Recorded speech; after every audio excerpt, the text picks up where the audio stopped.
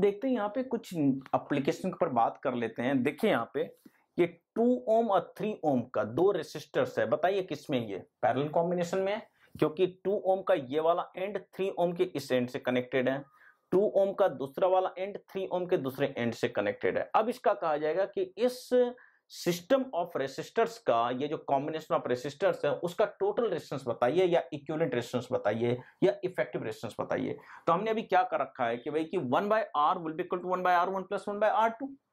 R is called the effective resistance या total resistance या equivalent resistance कहेंगे, जो कि पैरेलल कॉम्बिनेशन में डिस्कस कर रखा है। अब कीजिए 1/R will be equal to R1 की जगह 2 ओम प्लेस कीजिए, R2 की जगह पे 3 ओम प्लेस कीजिए, तो 1/R will come out 1/2 plus 1/3। अब इसको आपको सिंप्लीफाई करना है, इन दोनों का एलसीएम लेंगे तो 6 आएगा, ऊपर आ जाएगा 3 प्लस 2, सिंप्लीफाई करके 1/R will come out 5/6, hence R will come out 6/5 ओम। बहुत आसान है। तो इस तरीके से यहाँ पे इक्विवेलेंट रेजिस्टेंस निकल जाएगी। ये दो कॉम्बिनेशन ऑफ रेसिस्टर्स जो है 2 ओम और 3 ओम का पैरेलल में कनेक्टेड है। तो अब मैं एक और जल्दी वाला तरीका आपको बताता हूं, शॉर्टकट तरीका बताता हूं, जिससे कि आप जल्दी वर्कआउट कर सकते हैं। देखिए, यदि दो रेसिस्टर्स पैरेलल कॉम्बिनेशन में होता है तो 1/R इक्वल टू लिखिएगा 1/R1 प्लस 1/R2। जब इसको एलसीएम लेके सॉल्व कीजिएगा, जब इसको सॉल्व कीजिएगा तो it will come out R1 plus R2 divide by R1 into R2। मतलब R की वैल्यू आ गई एक तरह से, ये तो आ गया 1/R के equal, this will be equal to 1/R, क्योंकि इन दोनों को इसको सॉल्व करने के बाद आपके पास आया R1 plus R2 bye R1 into R2, that means it will be equal to 1/R। तो R की वैल्यू क्या आ जाएगी, R1 into R2 divide R1 plus R2।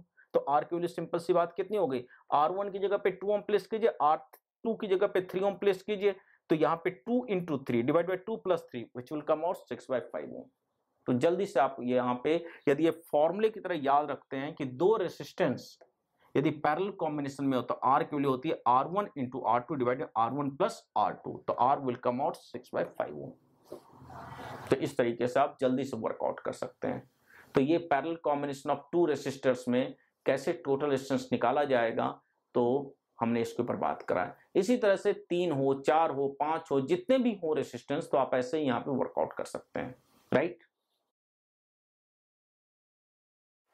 अब हम लोग एक और प्रॉब्लम देखते हैं पैरेलल कॉम्बिनेशन ऑफ रेसिस्टर्स के ऊपर। देखिए यहाँ पे 1 ओम, 2 ओम और 3 ओम, ये तीन रेसिस्टेंस आपस में पैरेलल कॉम्बिनेशन में है। इसका हमें टोटल रेजिस्टेंस या कहीं इक्विवेलेंट रेजिस्टेंस या इफेक्टिव रेजिस्टेंस पता करना है। तो कैसे करेंगे, फिर वही फॉर्मूला जो हमने डिराइव कर रखा है पैरेलल कॉम्बिनेशन में तीन रेसिस्टेंस के लिए, 1/R will be equal to 1/R1 plus 1/R2 plus 1/R3। ये लिख दीजिएगा आप सबसे पहले। R कहलाता है यहाँ पे टोटल रेजिस्टेंस इस सिस्टम का, या कहीं इक्विवेलेंट रेजिस्टेंस, या कहीं इफेक्टिव रेजिस्टेंस। R1 की जगह पे 1 ओम प्लेस कीजिएगा, R2 की जगह पे 2 ओम प्लेस कीजिएगा, R3 की जगह पे 3 ओम प्लेस कीजिएगा। तो 1/R आ गया आपका 1/1 प्लस 1/2 प्लस 1/3। अब 1, 2, 3 का आप एलसीएम लीजिएगा जो कि 6 आएगा।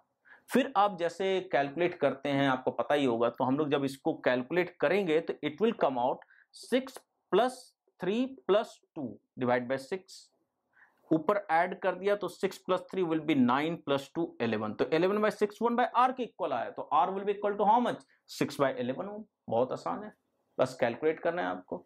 इसको सिंप्लीफाई खुद करें आप, हालांकि मैंने लिख दिया ये, तो इसको सिंप्लीफाई करें खुद आप, आपने कर रखा होगा ऐसा मैथ्स, 6, 7, 8 में ऐसे मैथ्स करी जाती है, राइट। तो इसको सिंप्लीफाई करके जब ये करेंगे तो 1/R आ जाएगा आपको पास 11/6, तो R कितना आएगा, 6/11 ओम आएगा, राइट। एक तो ये तरीका है जिससे आप करेंगे। दूसरा तरीका ये है कि जब आप इस पूरे रिजल्ट को सिंप्लीफाई करेंगे और R की वैल्यू निकालेंगे तो R का रिजल्ट आता है, this R will come out R1 into R2 into R3, तीनों रेसिस्टेंस का product divided by R1 into R2 plus R2 into R3 plus R1 into R3। जब उस रिजल्ट को सिंप्लीफाई करेंगे तो ये आपका आएगा, राइट। अब R1 की जगह पे 1 ओम प्लेस कीजिए, R2 की जगह पे 2 ओम ले लीजिए, R3 की जगह पे 3 ओम ले लीजिए, तो कितना हो जाएगा 1 into 2 into 3 divided by R1 की जगह पे 1 ओम, R2 की जगह पे 2 ओम, तो 1 इंटू 2 प्लस R2 की जगह पे 2 ओम, R3 की जगह पे 3 ओम, तो 2 इंटू 3 प्लस R1 की जगह पे 1 ओम, R3 की जगह पे 3 ओम, तो 1 into 3, 1 into 2 into 3 will come out 6. 1 into 2 will be 2 plus 6 plus 3. That will come out 2 plus 6 plus 3. It will come out 11. तो ये टोटल वैल्यू कितनी आ गई 6/11 ओम। तो जब R1 R2 R3 की वैल्यू इस फॉर्मूले के अंदर जो यहां से आप कैलकुलेट कर सकते हैं, डिराइव कर सकते हैं, जब प्रेस कर दीजिएगा तो उसके बाद कैलकुलेट कीजिएगा तो इट विल कम आउट 6/11 ओम। तो ये आप यूज कर सकते हैं डायरेक्टली। आपको यदि जल्दी से वर्कआउट करना है तो आप डायरेक्टली यूज कर सकते हैं। तो ये हो गया आपका parallel combination of resistors, right. तो इस तरीके से हमने पैरेलल कॉम्बिनेशन ऑफ रेसिस्टर्स के ऊपर अप्लाई किया है।